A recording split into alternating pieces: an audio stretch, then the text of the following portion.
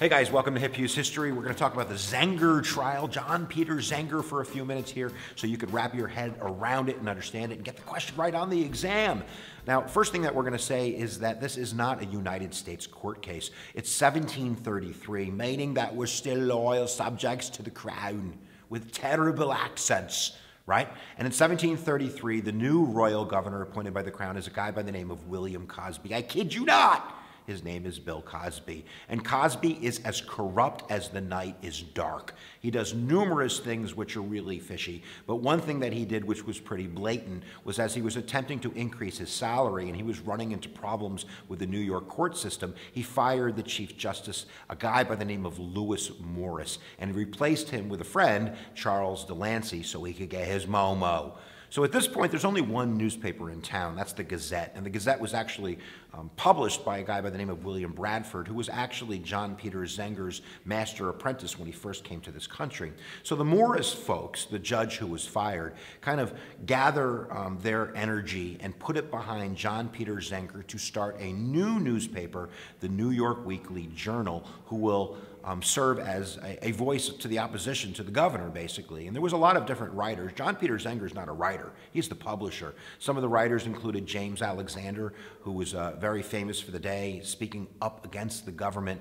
And when that stuff was published, when they started calling him an idiot, started calling him out for the graft, for the corruption, John Peter Zenger is arrested for libel. At that time period, and even after that time period, libel meant that you were publishing things in the paper against the government. It was too dangerous. You were being seditious. You were being treasonous. You were being treasonous, so we had to put you in jail. And actually, John Peter Zenger's first lawyer was James Alexander, who had written under the pseudonym of Cato for the New York Weekly Journal. And at that point, the royal governor, Bill Cosby, remember Bill Cosby, he got this lawyer, Alexander, debarred. Really, he's using his royal power as the governor to do everything he can to crush the opposition.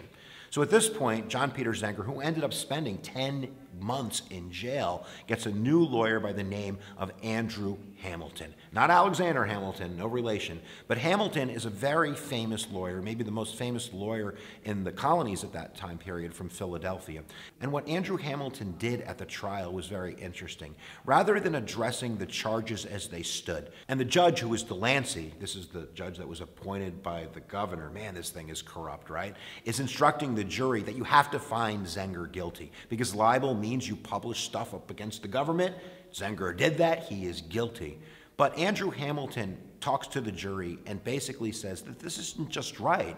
We could prove what they said in the New York Weekly Journal is true. Truth should be a defense against libel. That's the main idea in this case. And the jury is out for 10 minutes and comes back with a verdict of not guilty. And the courtroom goes wild. Zenger is free. We have set down the precedent that libel can be dismissed by truth. Not.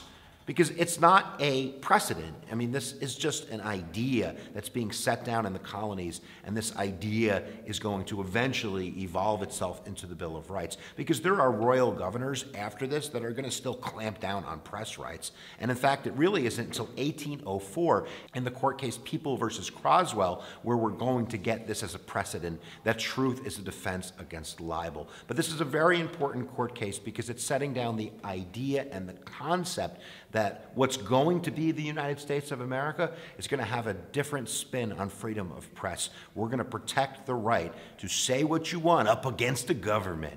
So we hope you understand a little bit about John Peter Zenger and specifically the Zenger Trial of 1733, 1734, and now you can go watch more videos and such like that. Where attention goes, energy flows, guys. Thanks for watching the video, and we'll see you next time that you press the buttons.